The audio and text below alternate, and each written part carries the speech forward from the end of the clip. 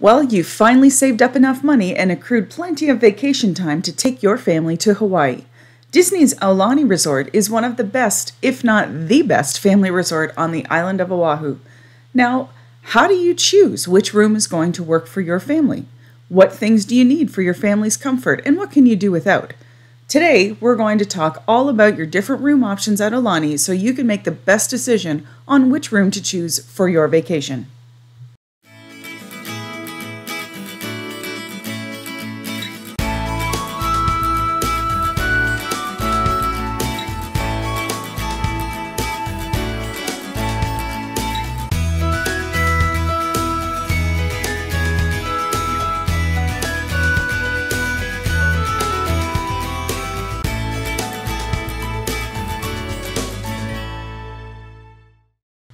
Hey everyone, this is Nancy from New Travel Escapes, and today we're going to be walking you through your different room options at Aulani and what they have to offer.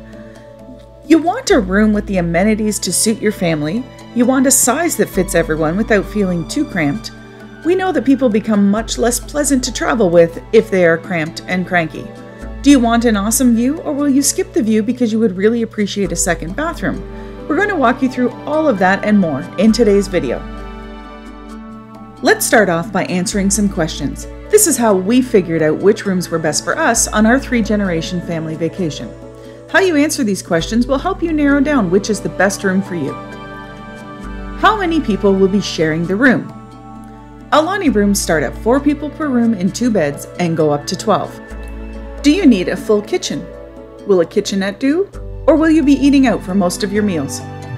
Are you going to be leaving the resort property for excursions often, or will you be enjoying the resort facilities most of the time? How much privacy do the people in your group need in order to continue to get along? This is particularly important if you're traveling with all adults. How important are the views to you? Do you want a view of the ocean, the pools, the mountains, the gardens, the parking lot? Or do you even care about the view? We can't forget about budget. Finally, do you have any concerns like acrophobia or claustrophobia or accessibility needs that dictate your room location? How you answer these questions will narrow down which rooms are best for your group when visiting Aulani. The question we probably get asked the most about Aulani rooms is, what is the difference between the regular resort rooms and the Disney Vacation Club villas? Well, that's a pretty easy one to answer actually. The main difference is the kitchen facilities. The resort rooms have coffee makers and a mini fridge. The DVC Deluxe Studios have kitchenettes with microwaves, mini fridge, coffee maker, and a wet bar size sink. And the DVC 1, 2, and 3 bedroom villas have full kitchens and in-room laundry. Now there are a fair number of room options to choose from at Aulani, but I don't want this video to be so long that you are bored. So we're going to show you some video and pictures of what the decor is like, as it's similar in pretty much all of the rooms. It is a Hawaiian themed decor with a splash of Mickey Mouse here and there. We also thought it might be helpful to show you some floor plans so you can get an idea of the rooms, their different sizes, and their layouts. Lastly, we will point out some differences that might be a big deal when choosing your room, such as the difference between a 2-bedroom villa and a 2-bedroom lock-off villa. Let's start by talking about the views. The first thing you will need to decide is what you want your view to be like. At Aulani, you have the option of a standard view that has a view of the conference center or parking area from your balcony. This is, in my opinion, the worst view, but if you aren't in your room a lot, it probably doesn't matter, and the money you'll save can be put towards your excursions. And speaking of excursions, if you're looking at visiting Kualoa Ranch, check out our video on the UTV tour because it was amazing. An island garden view has at least a partial view of the mountains and spa or resort landscaping. The island garden views that look out over the Halawai lawn where the Kawa'a Luau is performed are really nice. We had the 14th floor overlooking the lawn, but I would guess that floors 7, 8, and 9 would have by far the best luau views. We did a whole video review of the Kawa'a Luau, so make sure you check that one out if you're interested in attending the luau at Aulani. A partial ocean view has just that, a partial view of the ocean, but not a full ocean view. To guarantee an ocean view, you need to choose an ocean view room category, which will have at the very least a partial ocean up to a full ocean view from your balcony. Usually, the higher the floor, the better the ocean view that you will have. The last option is the poolside garden view, which features views of the pools, courtyards, and resort water features. Some of these have an open garden gate from your balcony right out into the pool area. In my opinion, these are perfect for those traveling with very young children, so you don't need to navigate the elevators with strollers and your kiddos. But maybe you want to put the kids to bed and sit out on your 15th floor balcony and have some wine in the peace and quiet. I don't know, maybe lugging all your kids' stuff into the elevator is worth it then. It's up to you. Now that we've outlined the views from your balcony, let's look at how big a room you will need or want. Aulani has the option of standard hotel rooms, deluxe studios, a one-bedroom villa, a two-bedroom villa, a two-bedroom lock-off villa, and a three-bedroom grand villa. Aulani also has a few suites, and for the most of us, the first three categories are the ones to consider, but these suites are the most expensive and the fanciest, so unless you are as rich as Croetius, they are probably not relevant, so we will stick to the first three categories.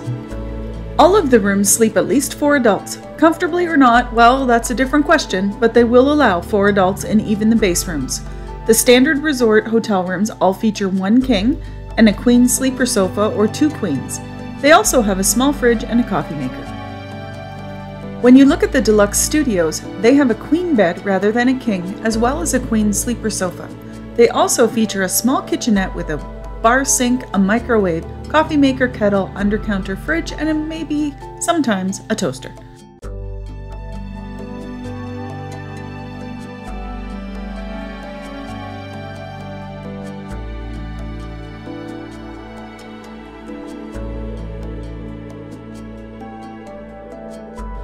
If you have more than 4 people in your group, or you just want a little more space, then you have the option of booking a villa.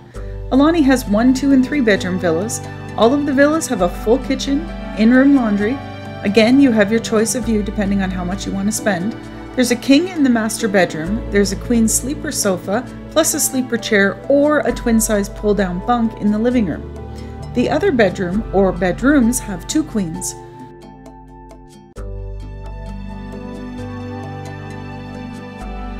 A 1-bedroom villa sleeps 5, a 2-bedroom sleeps 9, and a 3-bedroom sleeps 12. So as you can see, you're able to fit a lot of people comfortably into these room categories. Would I cram 12 adults into a 3-bedroom villa? Nope, probably not. That's just a bit too tight for all of us to get along for any length of time. But a multi-generational family group that includes a few munchkins in the mix, then I sure would. As we go through the virtual tours of the 2- and 3-bedroom villas, I want to talk to you about something that some people miss when booking a 2-bedroom. There is an important difference between a 2-bedroom villa and a 2-bedroom lock-off villa, and that is an additional bathroom. This was important for our booking when traveling with 6 adults. The dedicated 2-bedroom villa has 2 full washrooms, as well as a large powder room. The 2-bedroom lock-off has 2 full washrooms, but rather than the powder room, they have an additional small kitchenette area, along with the full kitchen. You can see from the floor plans that we showed you earlier that the 2-bedroom lock-off is really a deluxe studio plus a 1-bedroom villa, and they have a connecting door. We opted to make sure we had the 3rd washroom rather than the additional kitchenette, but that's just what worked best for us. The kitchenette might work better for others. Just so you know.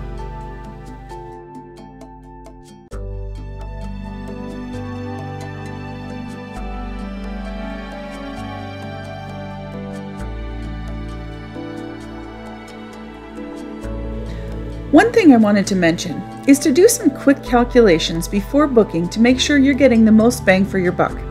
For example, as I mentioned, this was a 3-generation family trip that we took with 8 adults ranging in age from 80 to 20.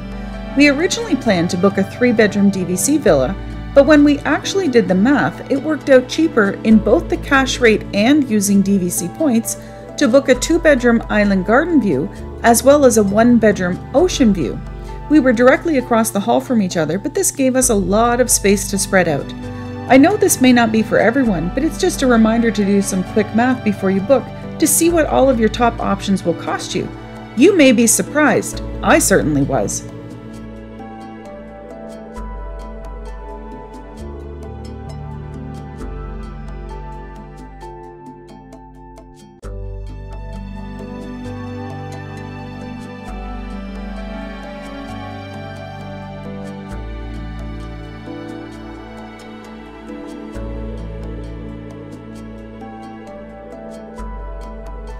The last thing that may be helpful to know about is the 2 towers at Aulani.